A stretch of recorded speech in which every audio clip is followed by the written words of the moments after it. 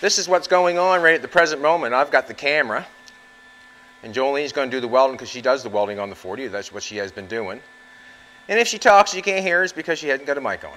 But anyways, she's going to be welding that bottom quarter on there, and this is how we're going to do it. We've already talked about it. We're going to spot it, you know, every 4 or 5, whatever 6, whatever inches you want to do, whatever you think is good. And then we're going to move on, and we're going to run up to the front running board. And then we're going to tack that every little bit. You know, it doesn't have to be 4 or 5 inches because there's not 4 or 5 inches there in between. There's just a few tight spots, and then the spots will grab and leave as less heat as possible. We're not going to use the air at the present moment. We're going to show you another way we're going to do it. Then we're going to run up into the edge of the hood and finish down to the center of the hood. It's not welded there yet. I want to mud that, so she has to finish that. So this is what's going to happen. This is how we would weld up, or I would want it welded up if we're in the shop. Go for it, Jolene. Let's see what we got going on here. She's just going to find a spot on the car and put a spot on that round rod down there. We already welded it once down there. Just 1 second. Do we got the gas on, sweetheart? Yeah. Cool. Gas is on, ground's on, we're rocking. Go for it. So right now, we're just welding that round bar on the top part to the quarter panel, and we do not want to cause a lot of heat.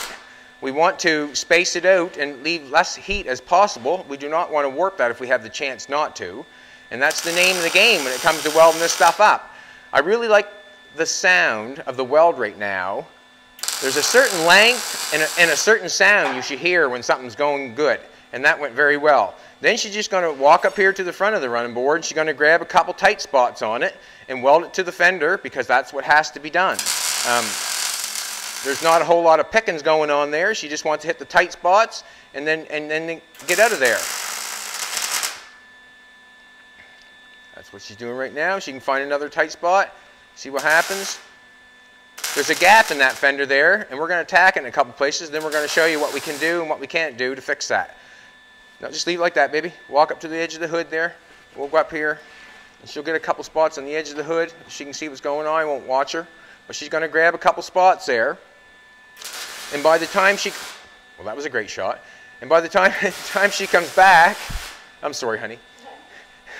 I'm sorry, honey. Time she comes back to the quarter panel, there would be no heat there whatsoever. So we just go a couple shots in between that, and we carry on from there. And that way, there you're not stop welding. You just continuously keep welding and feel like you're getting something done. That's what happens there. We're going to come up to the front fender here. I see we got some gap going on. She got it tacked in a couple places there. So I would most generally tell her to go feel right by the places that she's already done and add another one onto it. Where she's got a gap, we can come in on the back side of the fender, and we can tap the back side of the fender and try to bring it out to the gap. I'll show you the gap here right now. There's a gap there, and it's hard to do, you know, sometimes with a welder to fill that in. So on the back side, we could hit it with the hammer and bring it out a little bit and weld it. Or generally, what I would do, sometimes I just grab a coat hanger and lay it in there. Jolene's not a coat hanger woman yet. She has, I think, done it a couple times. But as I would tell her to do it, is just to add on what she already has, because it's probably not hot whatsoever. That's how we would do that. And that's what I would ask her to do. And then you can start on your weld and carry it over to where you have no product. And if you do that, or try to do that, you will have success. And as she's doing that on the Bugatti, I have laid some extra strength body fill on the weld on the inside of the fender. Now I'm going to go underneath the hood there and try to straighten that out before I go any further. I do not want to start spreading mud on the top fender. If I'm going to pry on it with a porta power, I want to do that first. I'm going to put some grates in the holes on the side of the car underneath the hood there. When we do that, we'll show you that. And then that's what we'll do. But we're not there yet, so I'm going to do some mudding. I'm going to go back to Jolene. She's still doing the same thing. I'm going to get up close here for a second, Jolene, just a second. See how she's got them spotted there? And then she'll go in between each one of those and just continue on until it's done. And then we do the exact same thing up the front fender. She got it looking good, eh? Huh? There's no need of running beads on cars, because it's not how you build a car. If you're patching something and you're throwing it in quick, yes, fine, I understand. But on the car on the Bugatti, you can tell where the heat on the top, that I have to put that porta power in there. The heat has made that fall in a little bit, so I have to fix it. And then this is Jolene's, oh, she's welded a few times now, but, you know, simple instructions and simple, you know, just follow the simple instructions and you can build yourself a car, you know. I know you can. It's just a matter of simple instructions, you know. And as long as she follows them, you're generally good, you know. She's not going to warp up any piece of this car because she's not throwing enough heat at it. So when someone says, you know, we did the best job we could do with what we had, and that's generally all we can do. We could throw some little pieces in the corner here and show you how you fix that, but that would be another time. And that's what's going on. She's going in between each one. I think Jolene enjoys welding. She's up here doing it. It's kind of fun, actually. It's kind of fun. You can take pride in it, you know.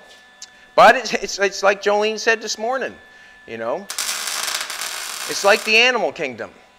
The monkey can climb the tree, but you can't expect the elephant to climb the tree. You know, not everybody's the same. In other words, certain people learn at different times, and I can say as a boy, I probably was the elephant climbing the tree.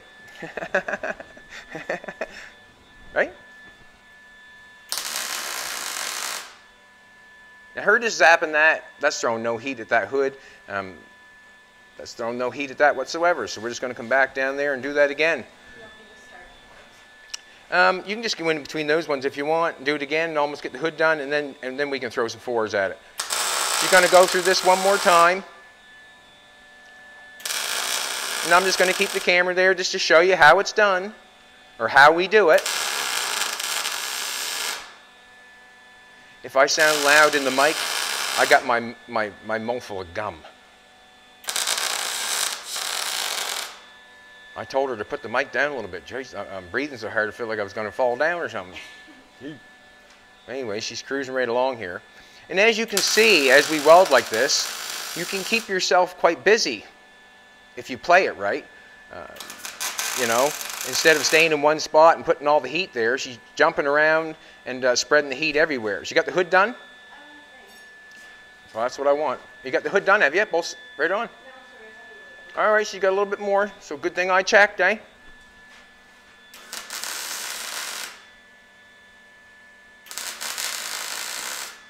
But that's what we need done. Just gonna one spot at a time, and then we go on from there.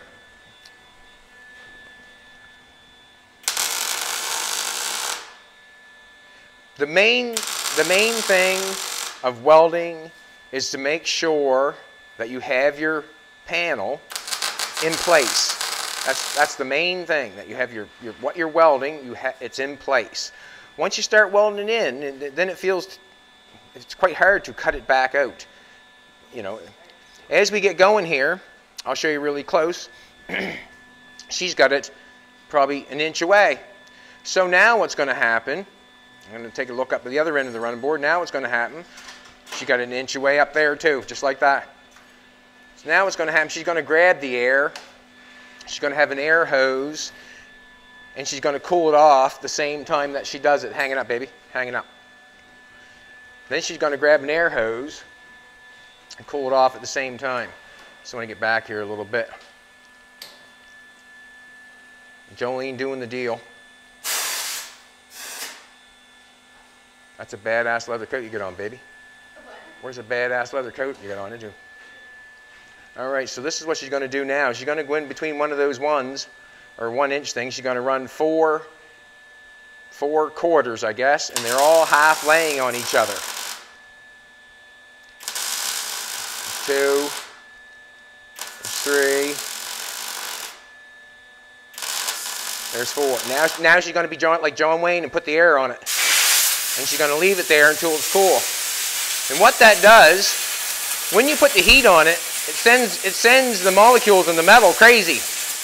When you put the cool air on it, it brings them all back. You know, if you know what I'm trying to say. So when she's putting the heat on it, it's driving them crazy and they're going everywhere. When she puts the cool air on it, they're all coming back.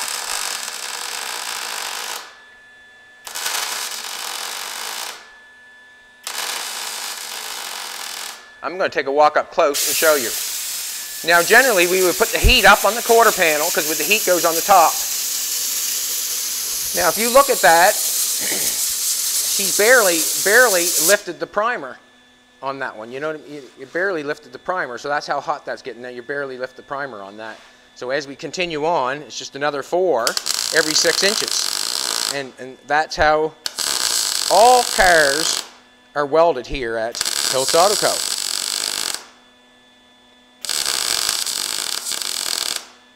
That's 4. One more. Just because she's pretty. Now you can see how the paint flew off that one. Now that was 5. And see what happened? Man, I'll tell you.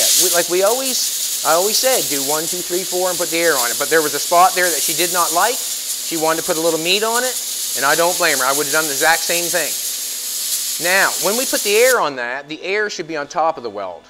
Because the heat goes up, eh? As you put that 4 on there. See how you're putting the air on there? Put the air up where the primer's gone. Where the primer's at. That's where you want to put it, where the primer's gone. Heat's going up, right? We don't want to work the quarter panel. So that's the deal.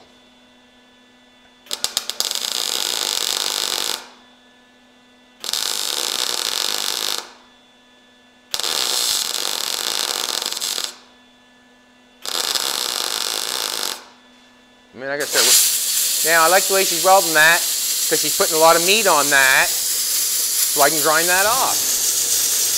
Good, put meat on it so I can grind that off. 1, 2, 3, 4, and you're laying them over top of each other there. And then when she fills that in, I'll grind that off and that'll be beautiful. You know, to me, I think it is beautiful. As we come to the front, she's going to do the exact same thing on the front. Hood's all welded, so I can start throwing mud on that, or grind that piece off and throw the mud on the center of that now. And that's basically how we do it. I guess the main thing is to have it in place, be comfortable, have your welder set at the right temperature, and stitch it up like your grandmother would, 1 stitch at a time. Everybody loves Grammy. Alright, I'm going to piece out this thing. Jolene's doing an awesome job. And she's going to continue on till that's welded. And that will not take her very long. As you see the way she's going at it, it will not take her very long.